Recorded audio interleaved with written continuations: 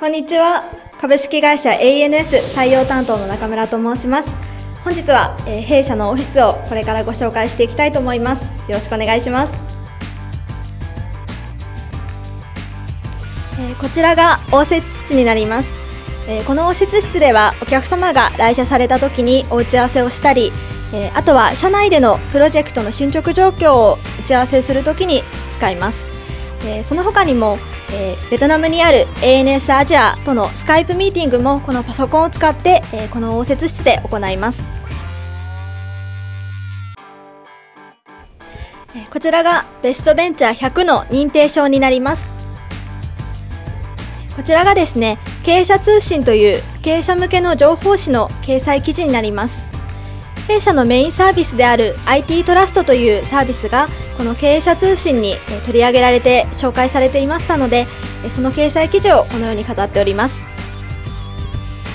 その他にも弊社は研修制度に力を入れておりまして、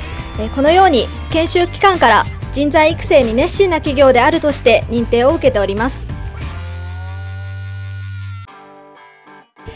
こちらが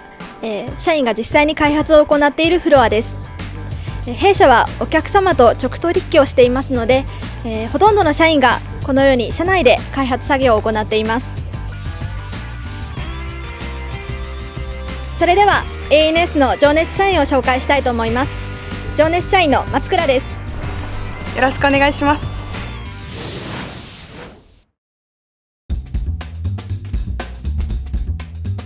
成長できると思ったことと、社員の方の雰囲気がいいことがきっかけでした。社長との最終面談でお話を伺ったところ、さまざまな業界の方のシステムを開発するということで、いろんな知識が必要となってきます。ですので、向上心を持って成長していけると感じました。私はお客様が手作業で Excel などに入力している作業を自動で入力できるようにしたり、紙で保存している資料をパソコンで保管して何年前のものでも一瞬で検索できるような、そんなお客様の仕事をよりスムーズにするようなシステムの開発を行っています。そのためお客様の仕事内容をヒアリングするために一緒に打ち合わせに同行したり、また打ち合わせで使用する資料の作成なども行っております。入社当時、本当に技術も知識もなく入ったんですけれども、この会社には研修がたくさんあって、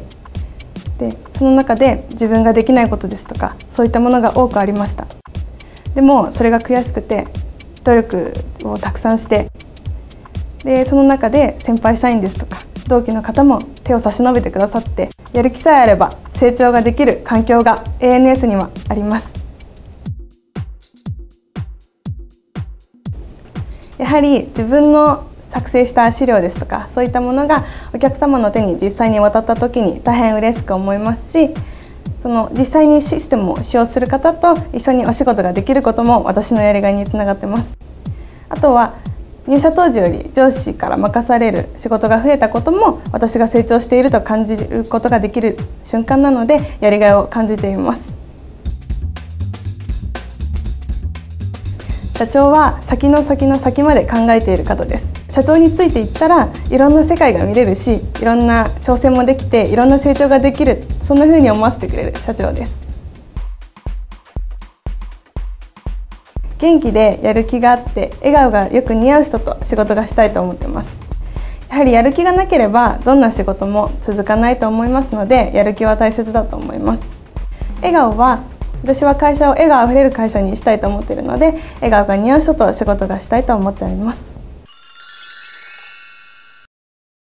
毎日成長が実感できる会社です。私は就職してみて、お金も大切だけれども、その会社で働く人がいい人というのが本当に一番重要な条件だなと思います。ですので皆さんも就職活動をする際にそういった点に目を向けて頑張ってください。